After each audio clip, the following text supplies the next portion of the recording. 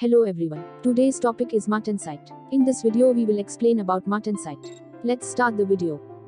What is Martensite? Martensite materials result from a specific type of phase transformation that produces the structure known as martensite. Martensite transformation in steels mostly occurs during rapid cooling from above austenitic temperature, which is also referred to as quenching, during which the cooling rate is sufficient to avoid any diffusional solid-state transformations. Examples: ferrite and pearlite. In this figure you can see the range of martensite transformation in steel by purple color arrow.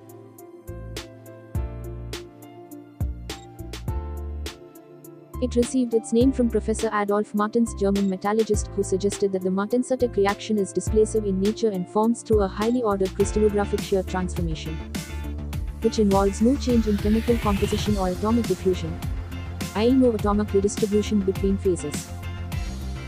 Martensite is defined as a supersaturated interstitial solid solution of carbon in alpha ion. Carbon atoms are present in octahedral sites. Martensite has body-centered cubic tetragonal structure. The tetragonality of martensite is essentially due to presence of carbon atoms. Effect of carbon content on tetragonality of martensite shown in this figure.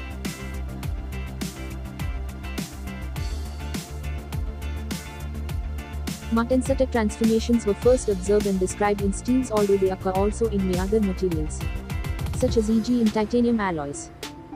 Crystal structure of martensite is body-centered tetragonal. Vein distortion transformation shown in this figure.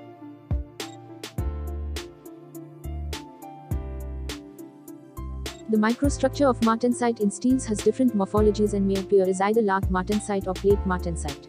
For steel 0-0.6% carbon, the martensite has the appearance of lath and is called lath martensite.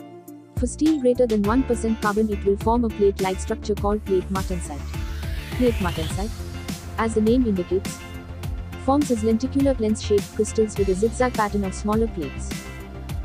Lath martensite shown in left figure and plate martensite shown in right figure. During martensite phase transformation in steels, the austenite with a face-centered cubic FCC lattice is transformed to martensite with a body-centered tetragonal BCT lattice by a diffusion-less shear process. Due to the large difference in alloy solubility between FCC lattice and BCT lattice, the distorted BCT lattice will be highly supersaturated with carbon. Main disadvantage of martensite is that it's very brittle. Martensite is desirable because it's also very hard. To reach a compromise between the hardness and brittleness of steel, tempering is required.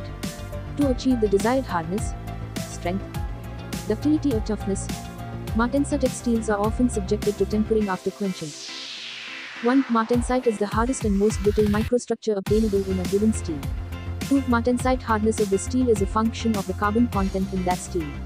3. Martensite results from cooling from austenitic temperatures rapidly by pulling the heat out using a liquid quenchant before pearlite can form. 4. As quenched martensite structures are too brittle for economic use, they must be tempered. 5. Preheating is quenched martensite to a temperature just below the AC1 results in the best combinations of strength and toughness.